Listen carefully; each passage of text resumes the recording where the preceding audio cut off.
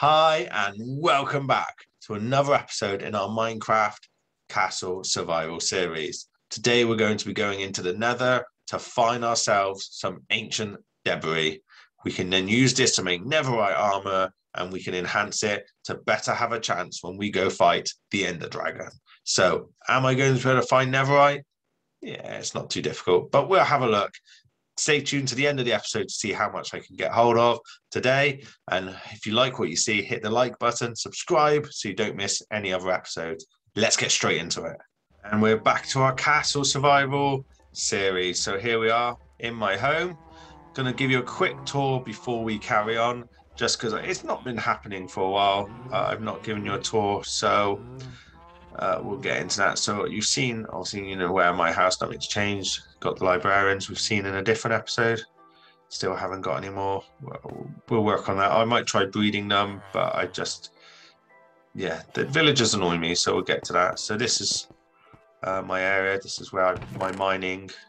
I just stick with the iron, getting through that. This is my chest. I've added a few more because I was running out of space. There's my crafting and anvils. And this is the mine. I've actually not been down here and showed you this one. So this one goes all the way down to diamond level, which is a long way down. So get my sword because sometimes you get mob spawn.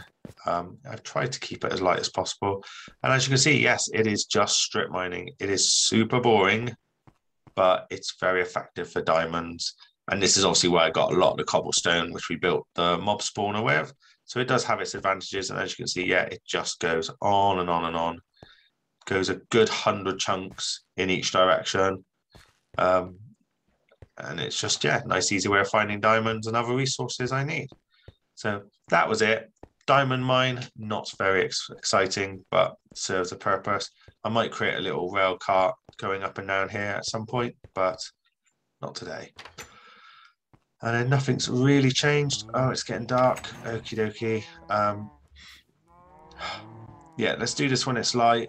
Will probably be easier. Now let's try the tour again. So here you can see my pumpkin and melon farm. I've extended it off camera. Farm, it's not really changed much. No need to upgrade at the moment. Real simple. Farm. This is where I store everything from the farm. Simple. Got the cobblestone generator and our campfire. Here's our gift to my wife. She likes cats, so as we've been on the travels, we found cats. We put them in there. Nothing really exciting in the chest. Just more sentimental. It's my son's house. He does pop on every now and then. Nothing in his mailbox. This is our crafting. Oh, and a horse. Obviously, Anthony seems to have got himself a horse. His sheep now. Here's the enchanting table, maximum level, and these are the other villagers we've had, as you've seen in previous episodes. I still need to get some more. And our map, which haven't been updated because it hasn't got the spawner. And there's a house I built on top, which I haven't actually found a purpose for. Right. Out here is our sugarcane farm. Plenty of sugarcane to make paper. Here's a cactus farm for more experience, which I built off screen. The cactus basically breaks up and goes, 26, that's good. Breaks up in there. And here's our mob spawner, which I built previous episode. And this is what I meant, water with the slabs. Makes it a lot easier. They don't blow up. And I created a waterfall here, goes up. So I've created what's classed as an away from keyboard section. So if I want mobs to spawn, I just come up here eventually. And then here on the roof, I've got another one, glass case up there. So I'll just go stick the character in there and just go make myself a cup of tea or something while I wait. Very British. And then that just helps mobs to spawn inside and then eventually fall into the hole. Really simple, and it's much quicker getting down. So there's the castle. That's the upgrade at the moment. Nothing extra's fallen in. That's a shame. It's a bit slow. I must admit, this one is quite slow. I probably need to light up a load of the caves underground, but I cannot be bothered. So we've had a fair bit of loot fall in, but nothing exciting. Right, so that was it. That's the tour, quick update tour of the castle. Today's mission is Netherite. We are going to go hunt down some Netherite ore. So to do that, we are going, surprise, surprise, to the Nether. So we've got the portal here. So we were quite blessed when we first spawned into this world that we had a Nether portal near the entrance, near where we started. Not any villages though, but there we go. So we're going to go into the Nether.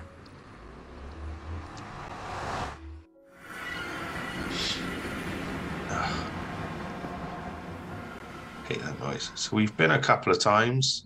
If I can remember which way we're going, it says start and yes. Yeah. So we have been here before.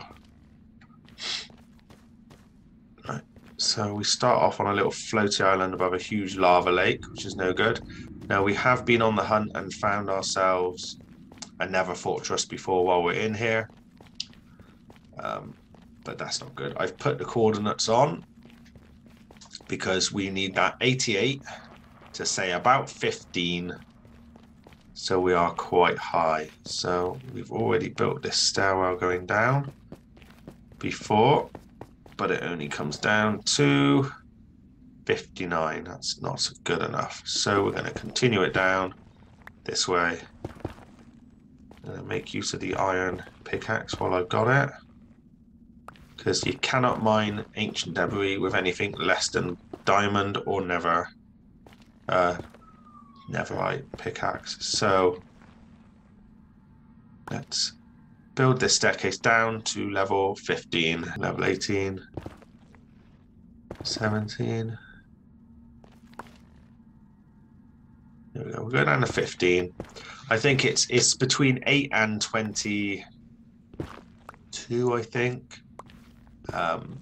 You get ancient debris spawn, but we'll stick with 15 as we're going to blow up everything anyway.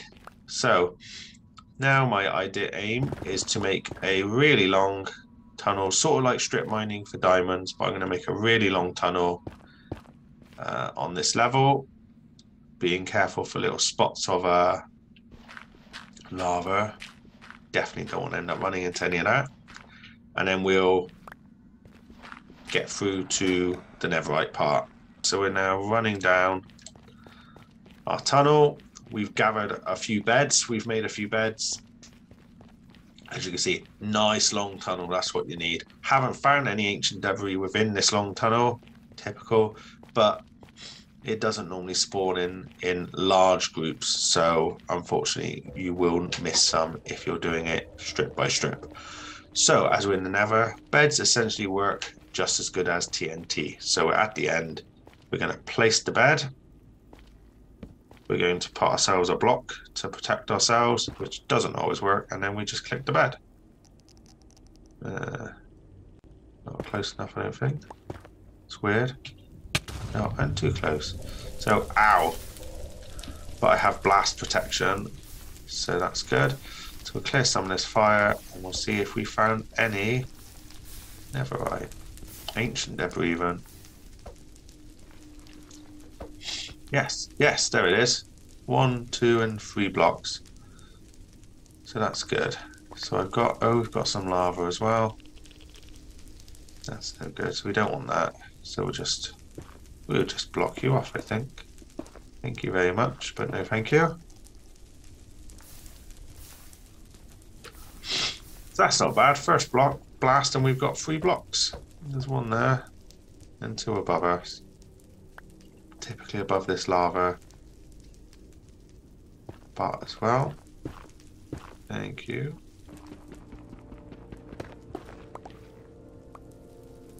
There we go, that's not bad. 3 for 1 go. If they're all this good. Oh, no, 4. There we go, got 4 for 1 go. 4 ancient debris. Happy days. So as you can see, we have plenty of beds. So we're going to literally just systematically do this down, back, all the way back down our corridor.